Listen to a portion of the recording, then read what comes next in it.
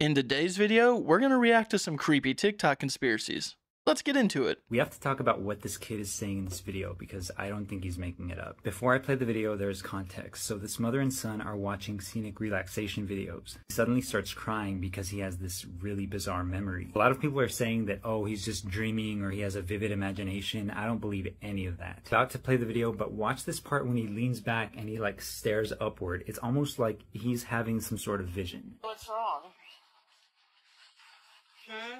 What's wrong, buddy? Talk to me. What happened? Can I wipe my nose? Okay, what you're talking about? We passed away. Who passed away? What are you talking about, baby? The river made us pass away. The river did? Yes. The river made me and you pass away? Yes. A long time ago? Yes. And now we're back. Okay. And you got that from Scenic Relaxation and AK. Yes, I did. Okay. So, we died. Is that what you said? No, I passed away. Okay. No, we didn't do that. We just passed away. In the river? Yes. Okay, and why do you feel like that? Because I passed away in the river. By yourself? With you. Oh, with me? Yes. I was with you? I want to pass away again. You are? I want to again. You want to again? Yes. Why? Because I don't want to be here. You don't want to be here? No. Why? Why don't you want to be here? I will come back soon. You will come back soon? I will come back here soon as... Grace and honey, what are you talking about? Baby, you've got to calm down. And what made you say all that? What made you say that story? It was a story. It's not? It's not a story. Don't eat your boogers, buddy. We'll wipe them. No! I want to eat boogers. Oh, okay. Okay, let's not do that, okay? Let's do that. Does it make you feel better? Yeah. Does it make you not want to pass away no more? Yes. Okay, let's not want to pass away no more, okay? Why? Because Mommy would be so sad. Did you want to pass away with me? I will go anywhere with you, buddy. Why? Because I'll never leave you alone. Ever. I'm always going to be here for you, okay? Okay? Will you pass away for me? I sure would. I sure would, dude. I just don't understand what made you think of this. Buddy. Now, I always find reincarnation and past lives an extremely interesting topic because there's so many details that kids can actually give during those situations where they shouldn't even know anything about it. Let me know what you guys think about this. I do think that this kid is being genuine as far as remembering something. A lot of people in the comments, they're saying that, you know, he might just have an over-exaggerated imagination, or he was told that he had a past life and he's just putting things together, but I don't know. This kid really seems like he's remembering some things. Strange lights in the sky seen moving in a circle over Nagpur. Sightings of various unidentified flying objects have mystified experts time and time again. Some say it's aliens visiting us, and others claim they're already here. At times there's explanations for the phenomenon, such as broken satellites, drone shows, and jets. But more often than not, these sightings leave us scratching our heads. A video shared fairly recently on Instagram purportedly shows the bottom of a UFO hanging in the sky above a house in Nagpur. Make of it what you will. The second-long clip opens up with a shot of the sky right above someone's house. In the gray sky, there's a bunch of strange lights moving in a circle and moving really fast. The show goes on without stopping, leaving onlookers gawking in amazement. There's even someone making a video, as can be seen at the bottom right of the frame some 3 seconds in. There's not much else for perspective, although the house is in the shot gives it some scale. It's also unclear when and by whom the video was shot. The video was shared on Instagram on July 7th and ranked up 846,000 views, 15,652 likes, and comments to match. Honestly, I would think that those are probably show lights or some kind of stadium lights that are just flashing in the sky in a circle, but I could be completely wrong. If you guys have any guess to what that could have been, leave a comment down below. If you ever want to take down the world's internet, this is where to strike. Almost 99% of all internet traffic, including this video, runs on this hidden network of undersea cables. But how do they even put them in place, and how do they fix them? Isn't the ocean like 1,000,000 miles deep and we haven't even fully explored the bottom yet? Do they just let them dangle through the water, float them on the surface, or... So the entire world is connected by these long-ass cables in the ocean, with 493 active cables coming up to a total of 1.5 million kilometers long. That's enough to go from Earth to the moon and back. Twice. But wait, isn't pretty much everything wireless at this point? I honestly thought that like satellites would be our main source of connectivity today, but no. Even the phone in your hand connects to data not by satellite, but through cell receiving towers, which are connected by cables. And these cables are installed by ship, which yes, lays them directly on the sea floor by just kind of spooling them out from the back and moving very, very slowly. But sometimes there will be underwater trenches, and having them hang across like this would be prone to breaking. So they just kind of keep unrolling the cable until it reaches as close to the bottom of the trench as it can. Now these cables, they pretty thick, reinforced with multiple layers of protection, as sharks have been found chewing on them, and can sometimes be quite hefty on the inside, as you could imagine, with fiber optic cables nestled safely deep inside of them where the data transfer actually happens. So whenever you message someone across the world, your message is literally traveling through these cables at about the speed of light, since fiber optic uses light pulses that are converted to binary code, which traverses through the deepest depths of our oceans in a couple seconds before getting to the recipient. Accidental breaks in the cables do happen every so often, and they either send an underwater drone like this to repair it, or they just pull that part of the cable out of the water and fix it on a ship before setting it back down. They obviously have a lot of backup cables and alternate paths in place, so even if some evil villain were to cut one of these cables to destroy society, it would just cause internet slowdowns in the area, similar to a traffic jam when a road is closed, and would probably be fixed in a couple days anyway. For now, wired internet connectivity remains king, as it's cheaper and faster than satellite internet like Elon's Starlink, but who knows where the future will take us. I wonder how much a job like that pays. You know, someone that operates on laying these cables, working on them. That has to be a very well-paying job. If any of you know of anyone that does this for a living, or if you do it for a living, let me know, because I'm actually kind of interested in this. I find it really cool. You are all dead, and not one of these people are real. And we now actually have proof. This shows the scariest mysteries and theories from around the world. From the ones you all know about at the top to the darkest of the dark at the bottom that will literally change your life. And of course in this series we're going from the top to the bottom. This one will trip you out a lot, especially when you see the new evidence.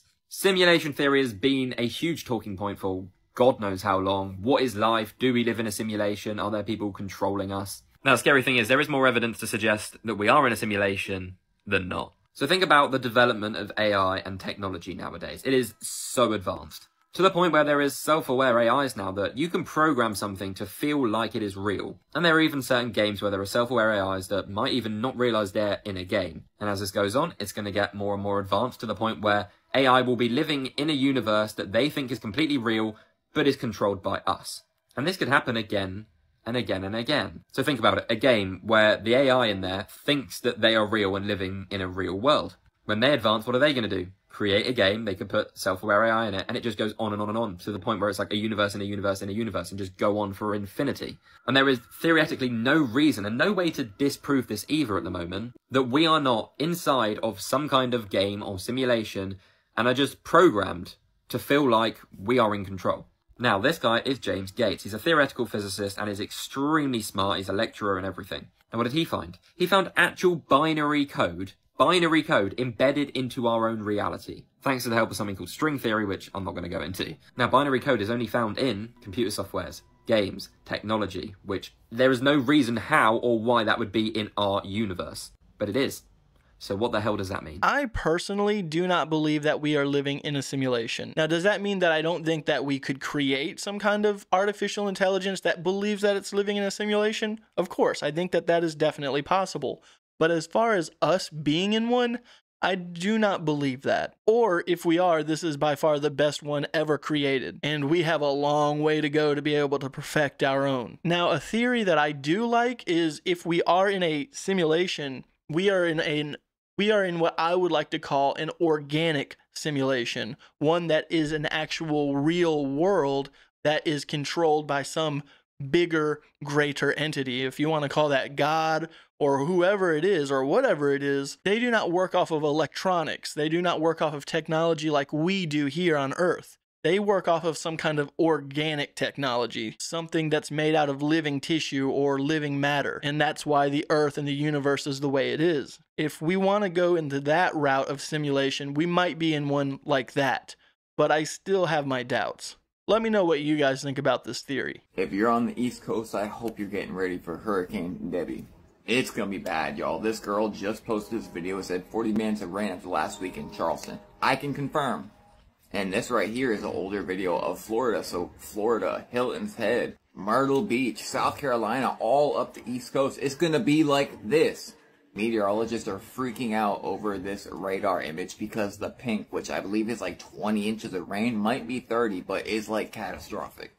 Also, it's a slow-moving storm, and it might go really slow through this part. So, I mean, it's going to be catastrophic flooding, power outages. It's going to be really bad. Also, with the last hurricane, we're seeing a double barrel again in rapid intensification. But hey, we knew that was going to happen. Make sure you get what you need and fill those cars up with gas. Me personally, I'll be driving to Charleston or Hilton's Head so I can record it because I'm really close, so stay tuned for that. Looks like I need a boat, though. And if y'all see one of these, you better let me know. Yes, it's real. I'll prove it with old historical data later.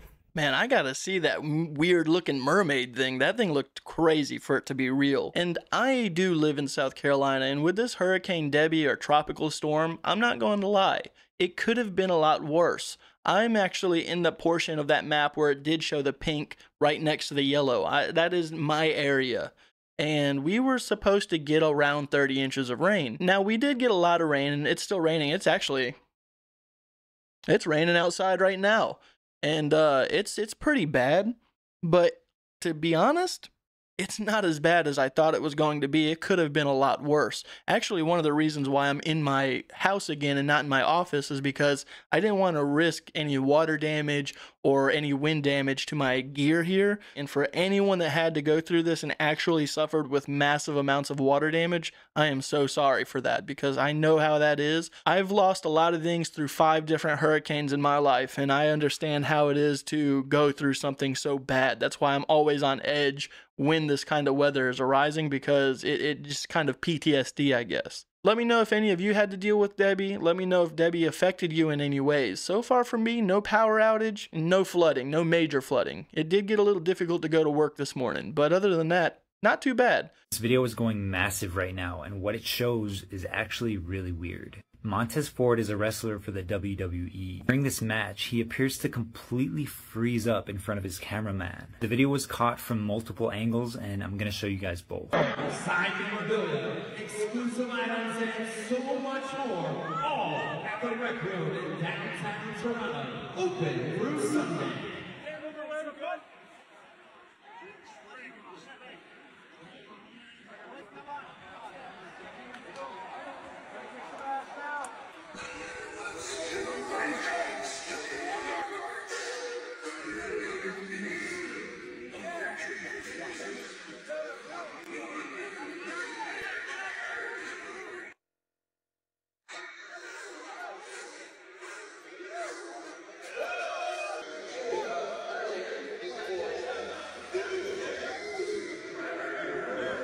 Everybody around him is trying to snap him out of it at this point, but he doesn't budge. People are saying that this is proof that he's some sort of robot or a clone or a synthetic human.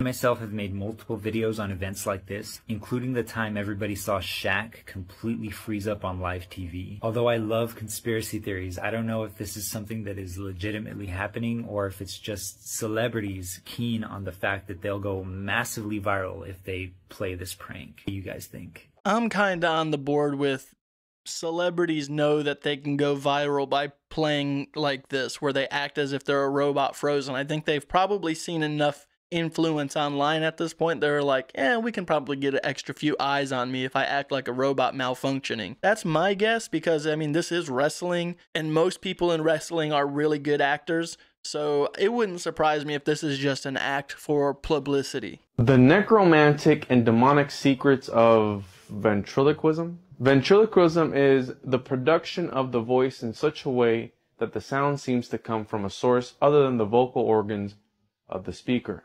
It is a form of stagecraft that is commonly called, quote, the ability to throw one's voice.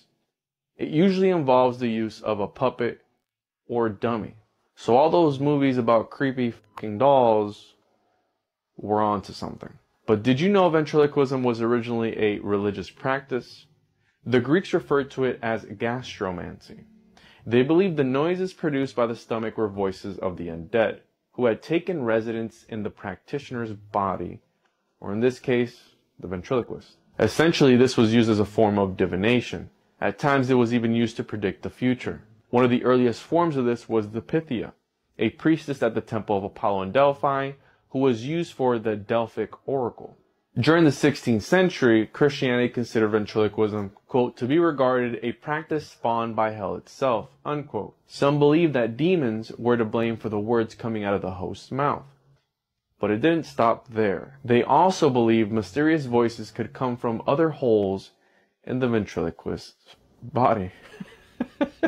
My grandma got me this really cool ventriloquist puppet that she found, I think, at a flea market or something. Nonetheless, I used the crap out of that thing, and I practiced a lot, and to the point where it got annoying to my parents and grandparents and creepy. And I find it really cool that it used to be called gastromancy. I did not know that at all. That was a new one to me. There's one thing I learned too, the mattress superstition about feng shui. What's a mattress one? So like, you shouldn't actually have a mattress, a welcome mattress, going into your house. Or a mat. Yeah, like a rug. Yeah, a mat. Oh, no. It's specifically the welcome ones. Why? Because that's literally a welcome sign for all either a demon, a spirit, or bad energy to come into your house. Anything is welcome now. Oh. So they say welcome, boom. And there's 3 things I learned from a person that studies from feng shui. Yeah. So you're not allowed, you shouldn't have a mattress with a name on it. So like, Wico family house. And it says on a mattress. Do you know why? Not a mattress, just a mat. Yeah, like a mat. Like a mat. Rug, yeah. Yeah, a welcome mat. Yeah. And it shouldn't say your name, because when people come in and step on it, it's kind of like a negative energy. Yeah, they're disgracing it. They're disgracing it, yeah. And there's another one where you can't have like, go away, because it's already negative energy. So whenever people see that, go away, and they come into your house, already, what is it? Negative energy filling through the house. And I think the last one is, it's you're not allowed to have a dirty mat, because it's a sign of like neglect, and like already people, it's like it blocks positive energy into the house. So like if your mattress, like your welcome mat is dirty already. One of the feng shui things I've seen too is you should never put your bed near a window, even though the bed over there is by a window. You know, you should. I heard the mirror one, but not the bed. I mean the window. By a window, yeah. Why? I think it's supposed to be adjacent from the window, and you shouldn't have a clear, like, sight of it. Like, so the reason being is because this is what they say, like a sniper could snipe you while you're sleeping. That's like this, yeah. But there's more to it, but that's one of the things that you're vulnerable. Yeah. So if people can see you, naturally, if you're by a window, and people pass by, they probably look at your window. So there's energy directed towards there. I'm all about feng shui. I really like having things set up a specific way for me. It really helps build my vibe up, if you will. And that's a good point with the welcome mat. Yeah, you probably shouldn't welcome just anything that approaches your door. And as far as the bed up against the window, I can agree, just simply not having a bed by a window just in case some kind of natural disaster happens. I don't know if necessarily because of a sniper, but definitely because of natural disasters. Alright guys, I'm gonna go ahead and end this video. I'm really sorry it was cut short today. I'm still going through Hurricane Debbie, or I think it's actually a tropical storm now, but it is raining, and I do not want to record for too long because I never like to risk my electronics during storms. So I hope you don't mind that the video was short today. And as always, if you found any of these clips interesting, links are in the description for each one that we watched. And with that being said, have a good day.